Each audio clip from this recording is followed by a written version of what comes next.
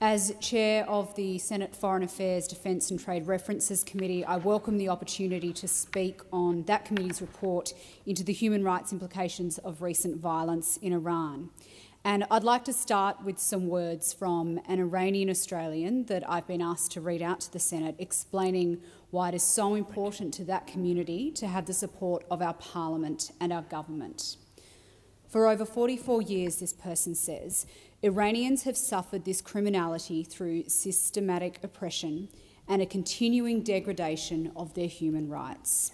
Soon after the 1979 revolution, I had my first taste of it as I witnessed the execution of 4 of my classmates by the IRGC for aligning with the wrong party in the revolution. Today's uprising is not the first attempt of Iranians to free themselves from the oppressive regime of the Islamic Republic. Just as today, nations around the world watched on quietly as the paramilitary IRGC successfully defended the dictatorship against unarmed citizens, killing children and adults, men and women. We cannot allow today to become like the previous times. The horror of the IRI's actions detailed in these words and experienced by so many is why it is so important to our diaspora community that Australia's government takes decisive action. I'd like to thank all of the witnesses who gave evidence to the committee and the more than 1,000 people and organisations who provided submissions to the inquiry. We've all read the reports and seen the vision of the brutal and violent way the Islamic Republic regime responds to critics within its own borders. But what became apparent during the course of the inquiry was that the IRI regime goes to significant lengths to also ensure that its critics around the world are intimidated, threatened, and in some cases subjected to violence. Just as it is incredibly brave of the people of Iran to be protesting against the regime, knowing that they face violence, arrest and torture, so too is it incredibly courageous of Iranian Australians to turn up to give evidence to a Senate committee when they know that the IRI regime is watching, monitoring and targeting those who do. While Iran is a long way from Australia, human rights abuses, the oppression of women and girls, state-sponsored terrorism and cybercrime are matters that Australia can and should take a strong stance on. If nations like Australia don't use the tools at our disposal to take a stand when another country is responsible for such behaviour, then the message is sent to that regime that they can get away with it. Other authoritarian regimes will also be watching and realising that they too can commit major human rights violations without facing consequences from the international community. But the committee's inquiry revealed that a strong response to hold the IRI accountable is not only a question of sending the right message and acting in accordance with our principles. The Iranian regime has been identified consistently as being state sponsors of terrorism. Overseas intelligence services have confirmed the Iranian regime's attempts to kill or kidnap residents of those countries. We know from recent questions I asked of the Australian Signals Directorate that operatives affiliated with the IRI are responsible for malicious cyber and ransomware attacks against Australia. 2 key themes constantly emerge during this inquiry. The first is that there is significant fear of the regime here in Australia. Iranian Australians do not feel safe and protected from the IRI and the IRGC, even in this country, and that is a huge concern. The second is that there is an overwhelming feeling of frustration at Australia lagging behind other Western nations in taking action. Many of us in the Senate were raising this concern from the community back in September and October last year. It is very disappointing that having had 4 months to take action, the community still feels so let down. It was evident in the final 24 hours before the release of the report that the government recognised that it is lagging behind where it should be in terms of taking action.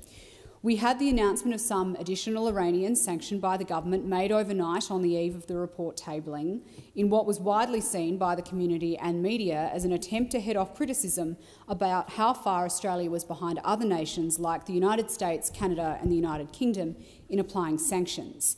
And I note that despite the addition of this second round of sanctions, we are still a long way behind our allies. Most of these nations were applying their second round of sanctions in October last year.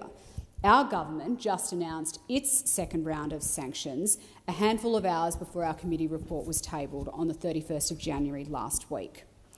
And even stranger was the sudden arrival of a late submission from the Attorney-General's Department in relation to listing the IRGC as a terror organisation on the afternoon of the 31st of January, again just hours before the committee's report was due to be tabled. This inquiry has been running since the 27th of October last year. The listing of the IRGC as a terrorist organisation has been a subject of major global discussion throughout that entire period. At the public hearing on the 21st of December last year, committee members asked government agencies a number of times whether terrorist listing was being considered, but the government refused to engage on this question. In a written answer to a question on notice received in mid-January, we were told that the government does not and would not comment on those considerations. But then 12 hours before the report was due to be tabled, the government suddenly had the advice that it can't be done. Which begs the question, one which the conveniently late submission didn't answer, of how long the government has had this advice and what have they done to prepare legislative options to correct the situation since becoming aware of it. On the issue of listing the IRGC as a terrorist organisation and many other issues, the community wanted and expected more answers from the government than they were willing or able to provide.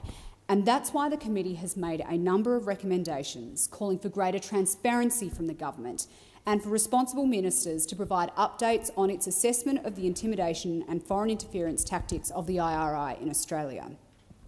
The community members who are actually most concerned and at risk of intimidation tactics by the IRI are feeling left out of the loop when it comes to being informed by the government about its assessment of the threat and what the government is doing to counter it. I want to acknowledge and thank all senators who supported this inquiry, and particularly all of the members of the committee for their work on the inquiry. We saw how important it was to the many community groups who gave evidence to have the opportunity to be able to present to the committee and have their voices heard. I really appreciate the willingness of all committee members to be available to hold those public hearings and to make sure all of our witnesses had that opportunity. I'd like to acknowledge as well that we received well over 1,000 submissions and we could have filled the programs for our public hearings many times over.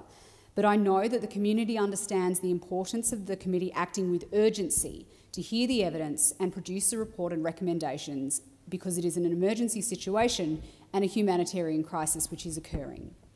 In that light, I will conclude by urging the government to act on the recommendations as swiftly as possible. By doing so, Australia can take a leadership role on this important global issue and ensure that Australians are protected from a dangerous regime. I commend the report to the Senate